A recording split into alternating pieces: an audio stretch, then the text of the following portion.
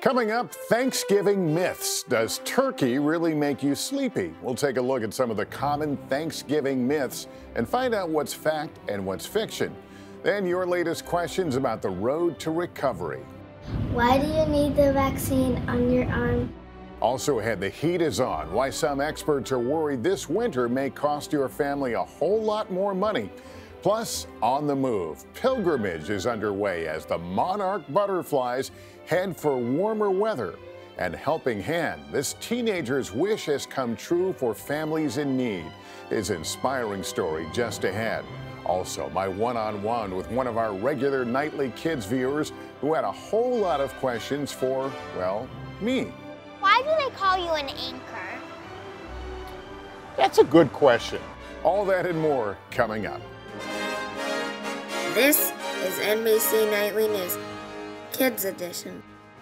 Welcome back to Nightly News Kids Edition. It's great to be with you guys. We have a terrific lineup today. Everything from heating costs explained to butterflies on the move to a 13-year-old boy who turned his wish into a way to help those in need this holiday season. Plus, we'll take you behind the scenes right here. So what do you do during the commercials?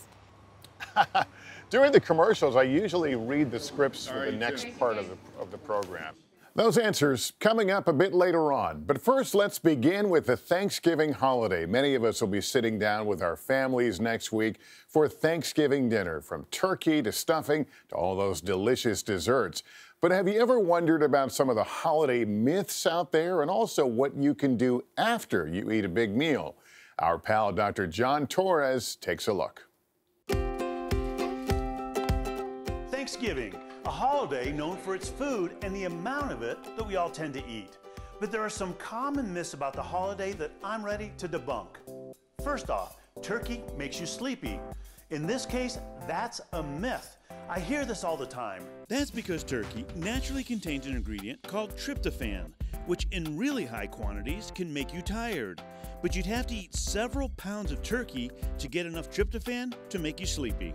The real reason people get tired is that our body is working overtime to digest all that food we just ate. And speaking of tired, you might get the urge to lay down and take a nap after that Thanksgiving meal. But that's not the best idea. Instead, try going for a walk. This helps food move through your body and digestive system much faster. Now, what about the theory that you shouldn't eat breakfast so you have more room for that big meal? Well, that's a myth too.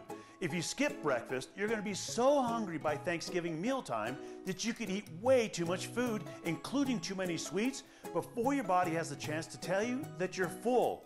And this could make you feel not so good. And finally, you can gain 5 pounds on Thanksgiving? Well, that's another myth. One meal will not make you gain that much weight, but it could upset your stomach. So pace yourself and stop when you're full. Now, here's a tip when it comes to mealtime. Fill your plate with veggies first while you still have room, and try to cover about half of your plate with those vegetables. Then you can add in all the other delicious foods. And start with small portions of everything. That way you get to try all the foods without overeating. Small servings, a balanced plate, a post-meal walk, and great times with family and friends are all ingredients to a wonderful Thanksgiving. Dr. John Torres, thank you as always, my friend. Let's talk now about another story we continue to follow closely here on Kids Edition and also on my nightly news evening broadcast.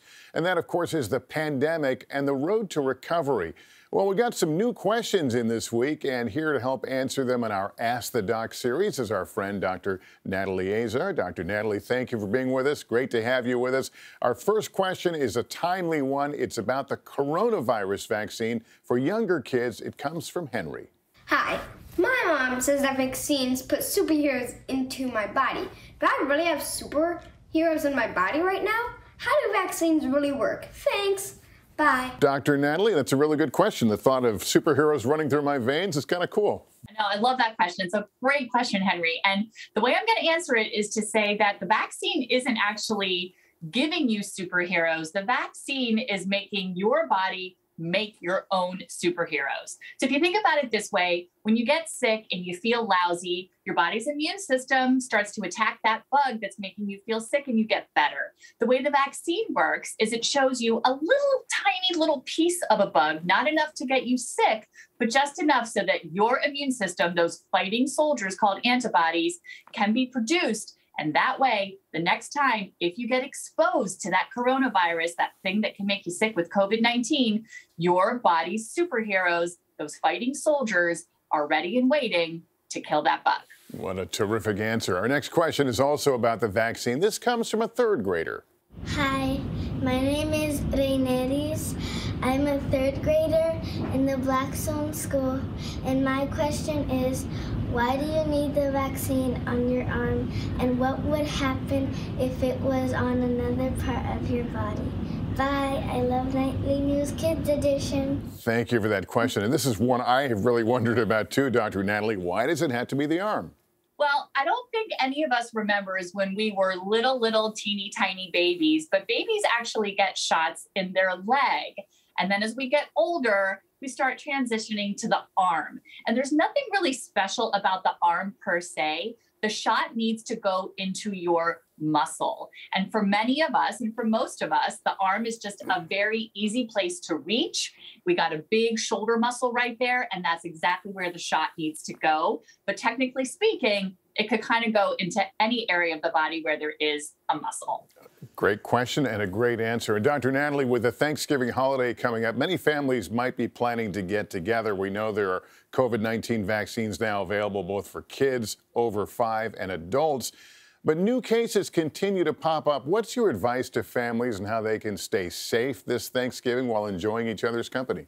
So Lester, I think for families, the easiest way to think about it is that there's 4 categories of things that they can do or be aware of to stay safe. Number 1 is, as you mentioned, anyone who's eligible for a vaccine should be vaccinated. That's still your best defense against infection. And the second one is masking. Even if you are vaccinated and you're in a super crowded indoor place, you might want to consider wearing a mask. And if you're not vaccinated, you really need to mask all the time. The third thing is setting. It's really important that you're not in, crowded spaces indoors. Think outdoors, well ventilated. And lastly, Lester, it's testing. I'm sure a lot of kids have been tested so far. I know all of us have. Testing is one of your best defenses and best friends during this time. Testing before and after you travel will keep you and your loved ones safe. All right. Dr. Natalie, really great to have you with us today. Thanks for coming on. Thanks so much for having me, Lester. All right, well, speaking of the holidays, Thanksgiving is just around the corner, followed by Hanukkah and then Christmas, of course, in late December.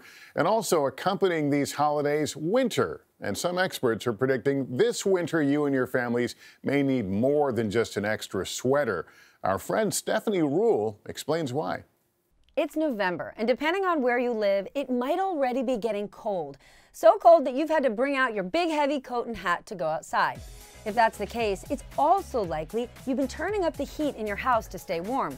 But if your mom and dad have been telling you to put on a sweater instead, it might be because they're worried about higher heating bills this winter. Why? Well, people who work for the federal government who study this stuff say this winter could be a bit colder than it was last year. And if it is, that means it's going to take more energy to keep your house a certain temperature, say 68 degrees. Well, at the very same time, the price to keep your house warm is getting higher because there's a lot more demand than there is supply. When that happens, prices can go up. It's something you may have heard your parents saying recently. Why does everything cost so much more? Well, a lot depends on how you heat your home. Now, almost half of every household in this country uses natural gas to stay warm. It's like the gas you see on your kitchen stove. If you live in a house like that, those same government experts believe your parents could end up spending 30% more than they did last year. That's a really big increase. Other homes, especially those in the northeast part of the country, they use heating oil. It's expected to cost those families more than 40% compared to last year. While down south, a lot of homes use electricity to stay warm.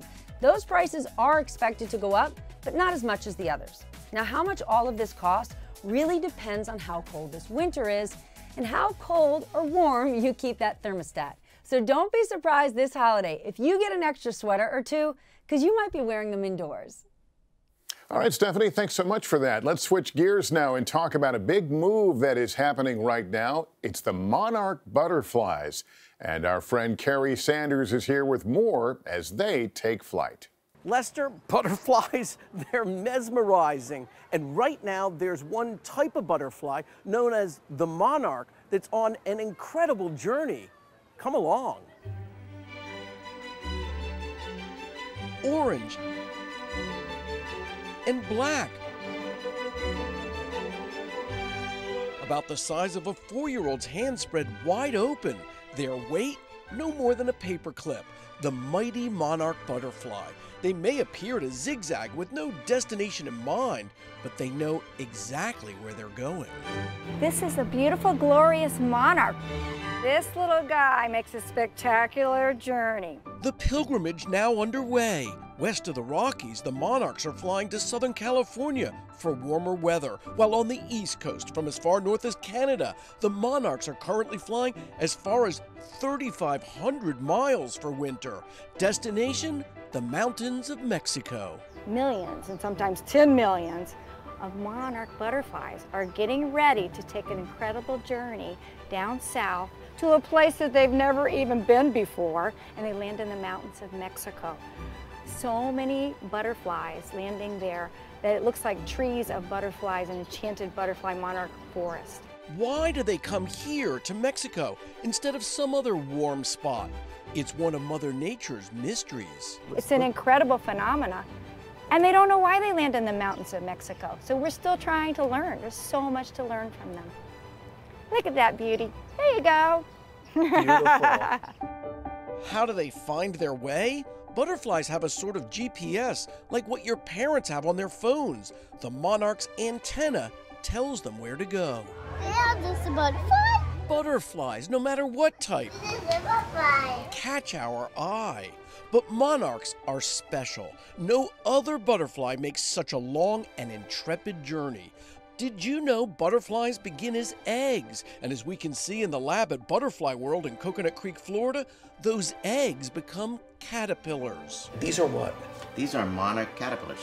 They're beautiful right now. Really beautiful. Eventually, the caterpillars shed their skin 4 to 5 times, and like a child hiding under the covers, the caterpillar is eventually covered by what's called a pupa. This is one of the monarch pupas. 7 to 10 days later, the caterpillar transforms, emerging as a full-blown monarch butterfly.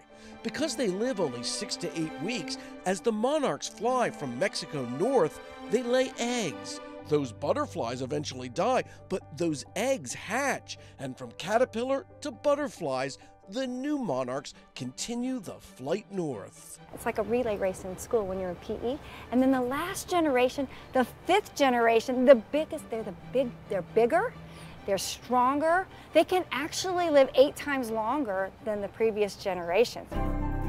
It's that 5th generation of monarchs that's special, bigger, stronger, with one mission: to leave the only home they've known and use their built-in GPS to go to Mexico. You look up in the sky, they're everywhere. You get like little orange compasses flying across the sky, flying to the mountains. They must be exhausted. They must be, but somebody's got to do it. They got to do it. If I could tell people and children one thing, get out in nature. You need to get out in nature. It's the key to happiness. And next year, they'll do it all over again. Lester? Carrie, thanks very much. Well, as you all know, this show is meant to be for you, for kids, and when we hear from one of you about what you want to see on the show, we listen. And what I found out is that one of our regular viewers, 10-year-old Lucy, wanted to know more about, well, me. Take a listen. Hi, I'm Lucy, and I really like Nightly News Kids Edition. What I want more of on this show is behind-the-scenes stuff. So I asked Lester if I could see behind the scenes of his other show, NBC Nightly News, Grown Ups Edition. This is NBC Nightly News with Lester Holt. Good evening. The White House tonight... Lester works in the middle of New York City, inside a famous building called 30 Rock, but he's had lots of other jobs. So what was your first ever job? My first ever job was working at a men's clothing store in Sacramento, California.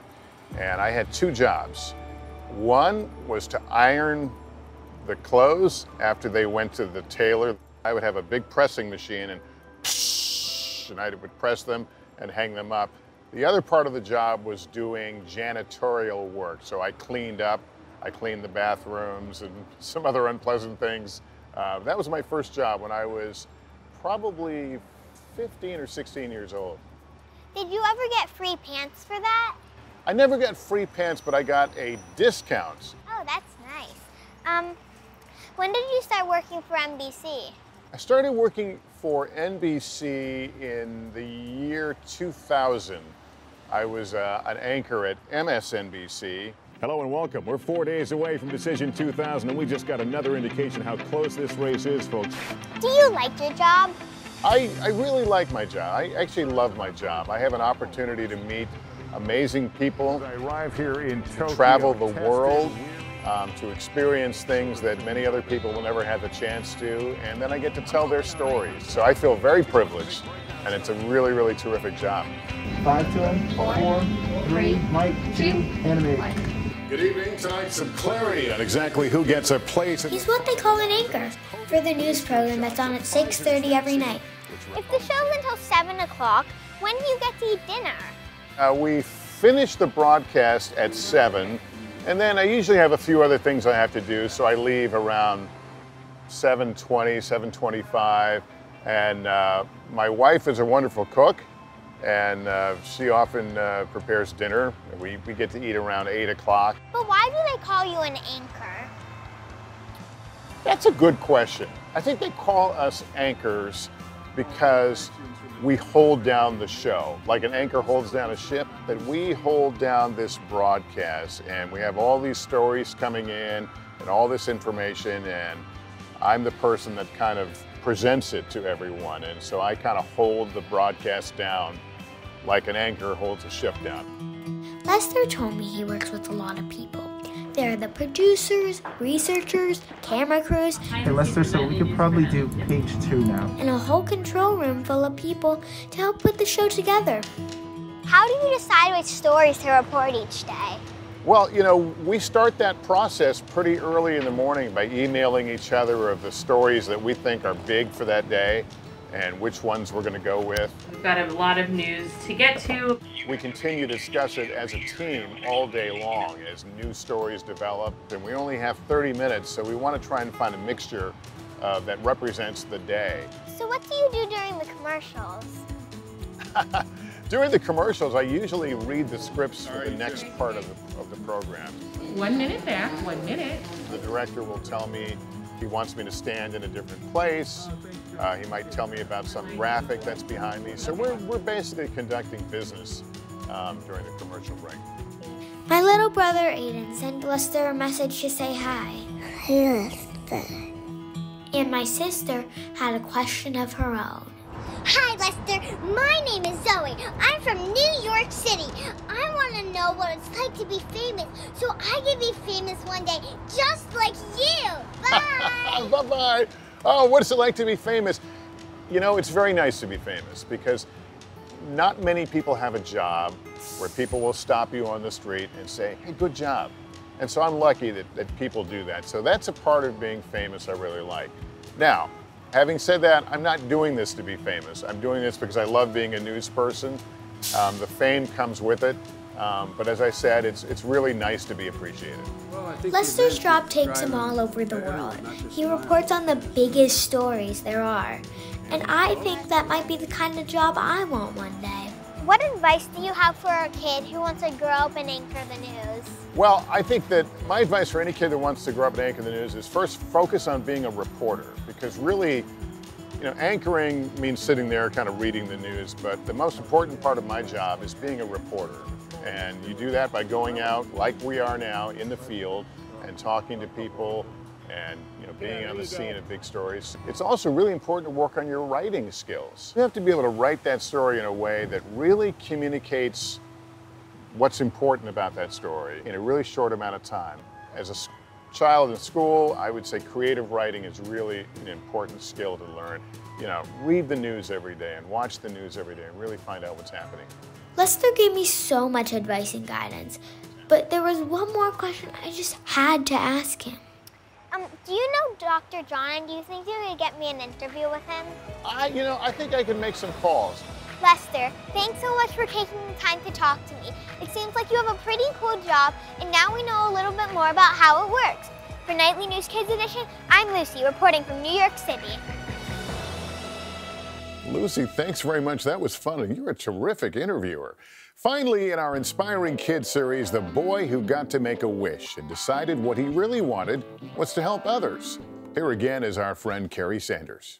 13-year-old Abraham Olegregi knows he's different. He was diagnosed with aplastic anemia, a type of bone marrow failure that can be fatal.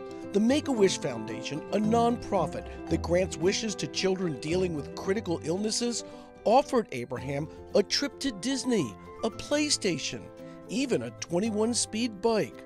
But guess what? Abraham said no thanks. Instead, you decided to what? Feed the homeless. Why? We narrowed it down to either two things, a PlayStation or feed the homeless. And like a PlayStation would be nice, but to me, I just feel like it wouldn't do the justice, like all the pain and stuff I went through. So I just felt like it would have been right to just feed the homeless and just to give back, because somebody blessed me with the gift of life. Mom, what do you think here? It overwhelms me. It just gives me so much joy. Abraham's Make-A-Wish to feed the hungry comes as doctors say he's now on his way to a full recovery, thanks to a stranger donating life-saving bone marrow to him. Since he was 9, Abraham has joined his parents and 9 brothers and sisters feeding the homeless in Jackson, Mississippi. The Make-A-Wish gift will allow him to plate 700 meals for the next 8 months. After that, Abraham hopes to one day get a food truck to bring the food to those who need it. They do some stuff, like they do stew pots, but some of the homeless people have to walk to them. And some people don't have cars. Some people don't even have socks. So they have to walk on their bare feet through mud and rocks. So one thing about Abraham's Table, we bring it to them so they won't have to walk and stuff. So just to see his journey and to see him come through on the other side, and then for him to come out and have a wish such as this, it doesn't get any better than that. It really does. It's not every day a 13-year-old teaches us a lesson. Most of the homeless people, they had good childhoods, and you just don't know, one day you could be homeless. My mom always taught us to before you put your nose in somebody else's business, put your heart in their place first. Lester, what a role model. Such a great example, he said. Kerry, thanks very much for bringing that story to us. Well, that's going to do it for us parents. Just a reminder, if your child has a question about any topic in the news, we want to hear from you. So email a video to us at nightlynewskids@nbcuni.com, and we'll try to answer them in an upcoming episode. And you can also follow us on Instagram @NightlyKids. Thanks for watching, everybody, and remember, take care of yourself and each other. So long.